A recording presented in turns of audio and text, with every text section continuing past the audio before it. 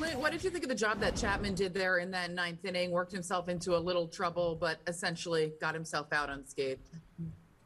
It was, I feel like everyone was probably on the edge of their seat, but the way that Chappie's done this year and in the past, you've got to believe that, once he finds that rhythm and gets a little momentum that, things are really going to go in his favor. And once he did, he had ice in his veins and closed it out for us.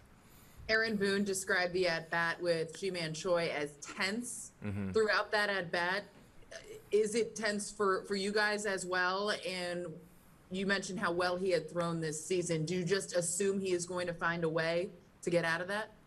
Look, it was very intense out there, and I don't know why fans were trying to have a conversation with me during that moment in the outfield. They were asking a lot of questions during it, and it was a very high intense moment, and I was locked in for it. And G-Man took a lot of really good swings. It seemed like he was trying to hit off of Chapman's fastball, and so once he got him to a 3-2 count, I was hoping he was going to strike him out. I didn't know what was going to happen, and obviously, he got him to swing at a ball. So, you can't really ask for anything better than what Chapman and G-Man provided us in that at-bat.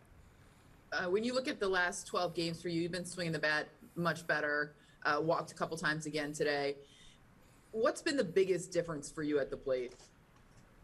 I mentioned whenever we were in Cleveland that, I have a lot of at-bats in my arsenal, or I guess batting stances in my arsenal, and I've just been kind of playing around trying to find which one feels comfortable, and the one I've got right now, where I'm lifting my leg a little bit higher and giving myself the best chance to, give my ace swing off. I guess that's what it's translated to, because it's all about comfortability, it's all about confidence, and right now I've got both those, and I'm just trying to stay in the lineup.